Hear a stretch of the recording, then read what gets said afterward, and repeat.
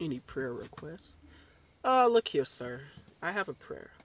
My penis, it does what it wants to do. My penis is possessed. I've cheated on my wife for the 100th time, and I'm just so sick of it.